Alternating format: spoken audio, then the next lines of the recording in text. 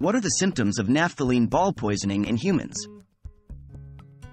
Hello and welcome to our discussion on a critical topic, naphthalene ball poisoning. Naphthalene balls, commonly known as mothballs, are widely used in households to ward off insects and pests. While useful, these balls can also be dangerous if ingested or inhaled in large quantities.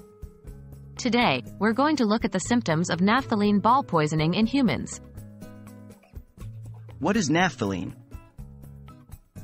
Firstly, it's important to understand what naphthalene is. Naphthalene is a white, solid substance with a strong smell.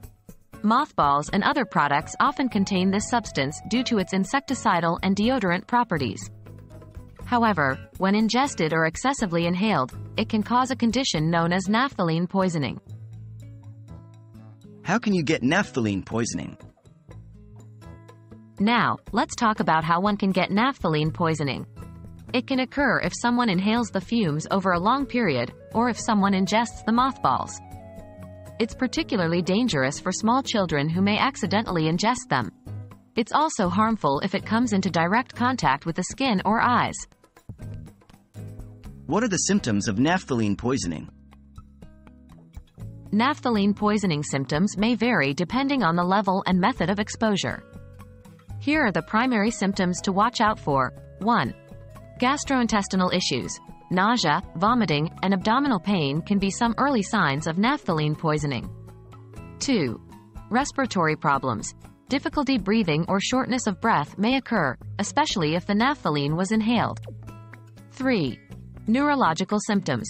Symptoms such as headache, confusion, seizures, or even coma can arise in severe cases. 4. Hematological issues.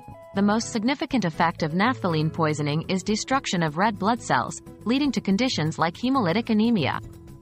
This may cause fatigue, weakness, and pale or yellowish skin. 5.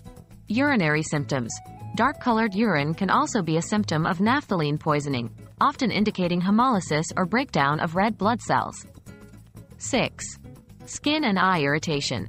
Direct contact can lead to irritation of the skin and eyes. If you notice any of these symptoms, seek immediate medical attention.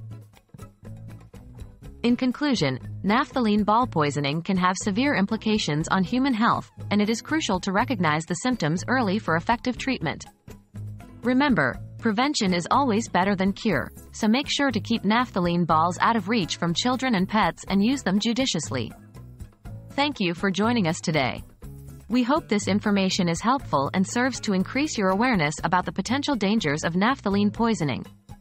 Stay safe and informed.